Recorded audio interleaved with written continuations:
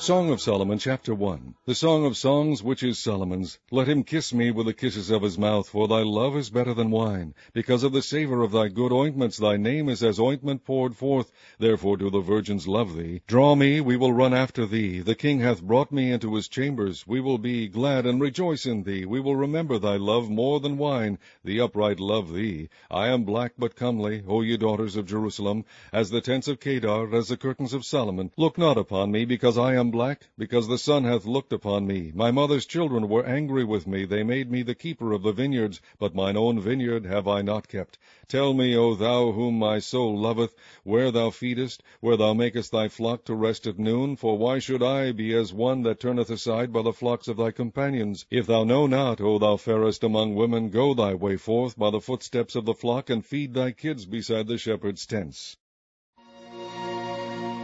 I have compared thee, O my love, to a company of horses in Pharaoh's chariots. Thy cheeks are comely with rows of jewels, thy neck with chains of gold. We will make thee borders of gold with studs of silver. While the king sitteth at his table, my spikenard sendeth forth the smell thereof. A bundle of myrrh is my well-beloved unto me. He shall lie all night betwixt my breasts. My beloved is unto me as a cluster of camphor in the vineyards of En-gedi. Behold, thou art fair, my love. Behold, thou art fair. Thou hast dove's eyes. Behold, thou art fair, my beloved, yea, pleasant. Also our bed is green. The beams of our house are cedar, and our rafters of fir. Chapter 2. I am the rose of Sharon, and the lily of the valleys. As the lily among thorns, so is my love among the daughters. As the apple tree among the trees of the wood, so is my beloved among the sons. I sat down under his shadow with great delight, and his fruit was sweet to my taste. He brought me to the banquet house, and his banner over me was love. Stay me with flagons, comfort me with apples, for I am sick of love. His left hand is under my head, and his right hand doth embrace me. I charge you, O ye daughters of Jerusalem, by the roes and by the hinds of the field, that ye stir not up, nor awake my love, till he please. The voice of my beloved, behold, he cometh leaping upon the mountains, skipping upon the hills. My beloved is like a roe or a young hart. Behold, he standeth behind our wall. He looketh forth at the windows, shewing himself through the lattice.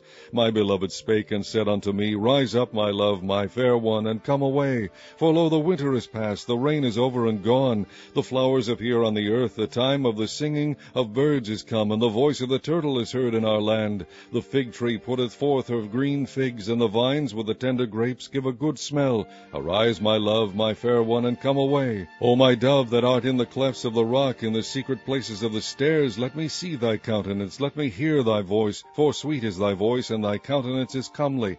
Take us the foxes, the little foxes that spoil the vines, for our vines have tender grapes. My beloved is mine, and I am his. He feedeth among the lilies. Until the day break and the shadows flee away, turn, my beloved, and be thou like a roe or a young hart upon the mountains of Bether. Chapter 3.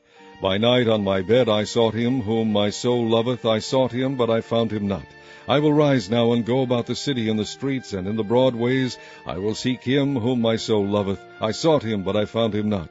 The watchmen that go about the city found me, to whom I said, Saw ye him whom my soul loveth? It was but a little that I passed from them, but I found him whom my soul loveth. I held him and would not let him go, until I had brought him into my mother's house, and into the chamber of her that conceiveth me. I charge you, O ye daughters of Jerusalem, by the roes and by the hinds of the field, that ye stir not up, nor awake my love, till he please.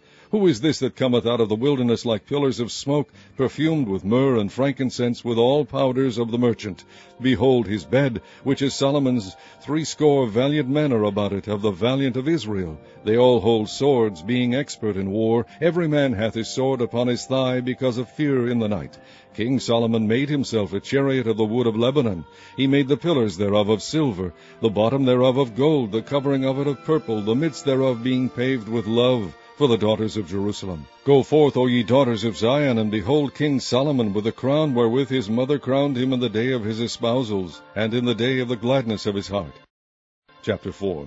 Behold, thou art fair, my love, behold, thou art fair. Thou hast dove's eyes within thy locks. Thy hair is as a flock of goats that appear from Mount Gilead. Thy teeth are like a flock of sheep that are even shorn, which came up from the washing, whereof every one bare twins, and none is barren among them.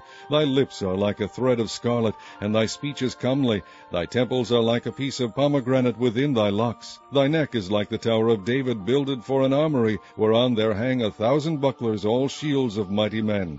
Thy two breasts are like two young roes that are twins, which feed among the lilies. Until the day break and the shadows flee away, I will get me to the mountain of myrrh and to the hill of frankincense. Thou art all fair, my love, there is no spot in thee. Come with me from Lebanon, my spouse, with me from Lebanon. Look from the top of Amana, from the top of Shimir and Hermon, from the lions' dens, from the mountains of the leopards. Thou hast ravished my heart, my sister, my spouse. Thou hast ravished my heart with one of thine eyes, with one chain of thy neck.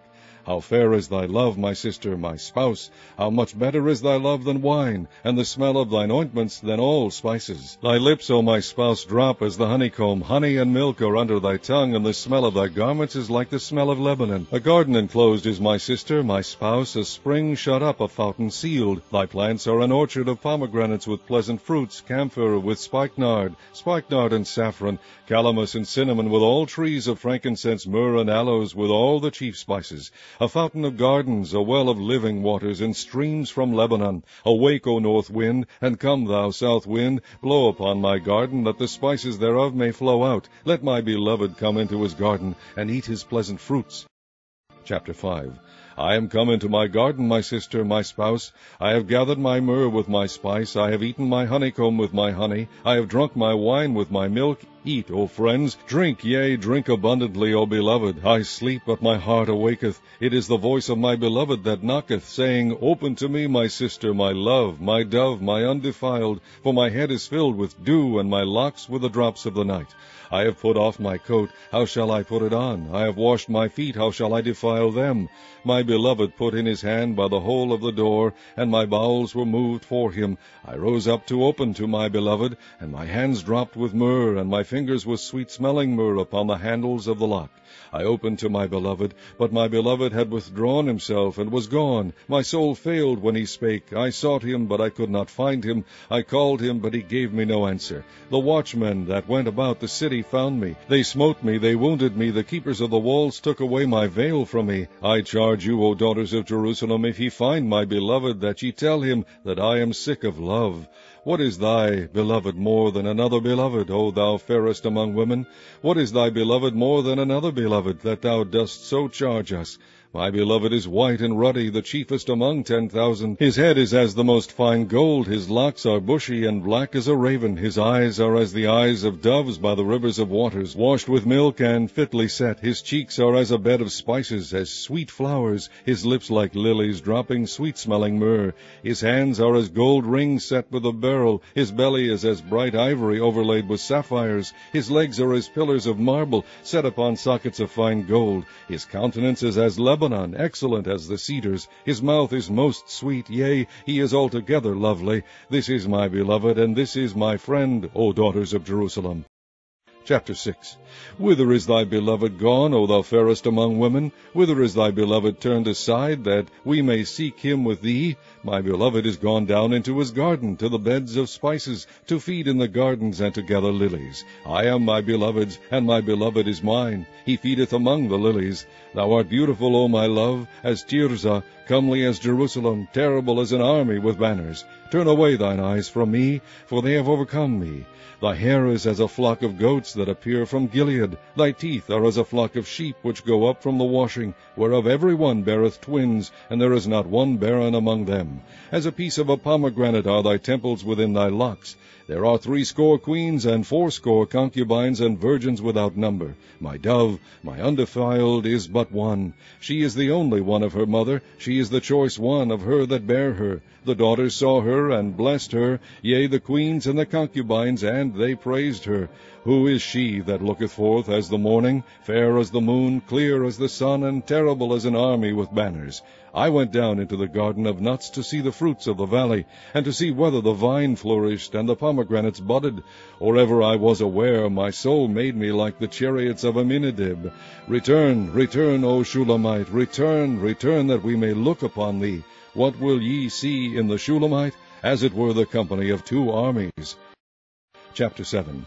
How beautiful are thy feet with shoes, O prince's daughter! The joints of thy thighs are like jewels, the work of the hands of a cunning workman. Thy navel is like a round goblet, which wanteth not liquor. Thy belly is like an heap of wheat set about with lilies. Thy two breasts are like two young roes that are twins. Thy neck is a tower of ivory, thine eyes like the fish pools in Heshbon, by the gate of Bath Rabin. Thy nose is as the tower of Lebanon, which looketh toward Damascus. Thine head upon thee is like Carmel, and the hair of thine head like purple. The king is held in the galleries. How fair and how pleasant art thou, O love, for delights! This thy stature is like a palm tree, and thy breasts to clusters of grapes. I said, I will go up to the palm tree, I will take hold of the boughs thereof. Now also thy breasts shall be as clusters of the vine, and the smell of thy nose like apples. And the roof of thy mouth like the best wine for my beloved, that goeth down sweetly, causing the lips of those that are asleep to speak. I am my beloved's, and his desire is toward me. Come, my beloved, let us go forth into the field, let us lodge in the villages, let us get up early to the vineyards, let us see if the vine flourish, whether the tender grape appear, and the pomegranates bud forth. There will I give thee my loves. The mandrakes give a smell, and at our gates are all manner of pleasant fruits, new and old, which I have laid up for thee, O my beloved.